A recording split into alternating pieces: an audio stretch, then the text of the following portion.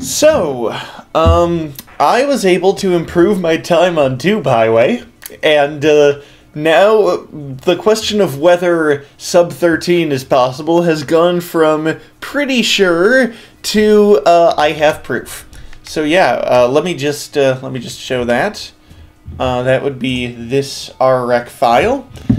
Thankfully, thanks to Hi Guy for sending me this RREC. I don't know, maybe I should be just automatically recording them on my end, but it's nice of the leaderboards to do that for you once you get a world record. So, without further ado, here's my sub 13 run.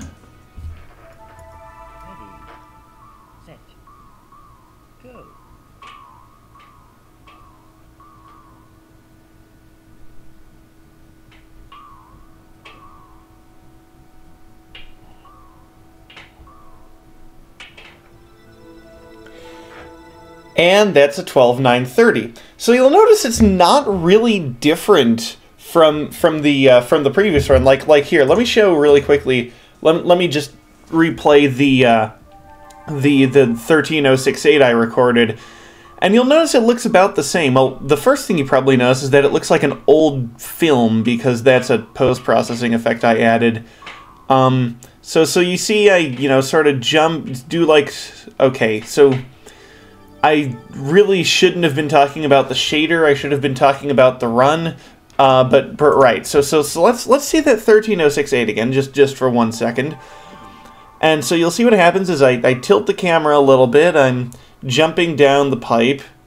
I go down the left pipe, build up speed, bonk against that pipe, and then I essentially do the equivalent of like a loop exit on the left side and then on the right side, so that I can hit that pipe next to the finish and just bounce straight in.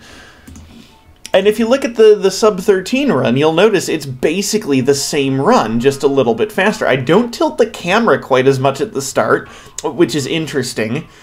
Then here I'm going down the pipe, bonk off of that pipe, do a loop exit off the right side. Oh, hold on 1 second. Is it the right side both times?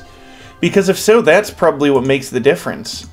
Yeah, I know I'm like digging in deep and sort of analyzing this, but yeah, I tilt the camera a little bit more there. Going down here, I hit that, and then yeah, I exit off of the left side and then the right side like that. Whereas in the sub 13 run, what that looks like is a little bit different. I literally just noticed this. I wasn't even planning to mention it in this video, but yeah, you hear it's going down this pipe. I'm keeping the camera a little bit closer to forward, which you'd think would hurt me. And yeah, see, I do an exit off the right side both times. So I guess that's the secret?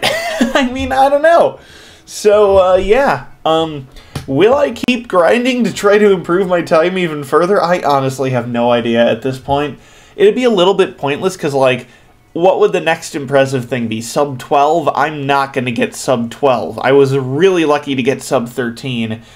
I mean, sub 12 might be possible. Honestly, I'd conjecture that it's not. Who knows? Regardless, what I do know is that, what I don't even know is whether I want to keep grinding this, because I could still improve the time. I'm sure there are a few more milliseconds to be shaved off, but I don't really know whether I want to go through the effort. But in any case, this run will go on, and let's just watch it one more time for old time's sake. This run, I think, is going to stay the world record for a little bit.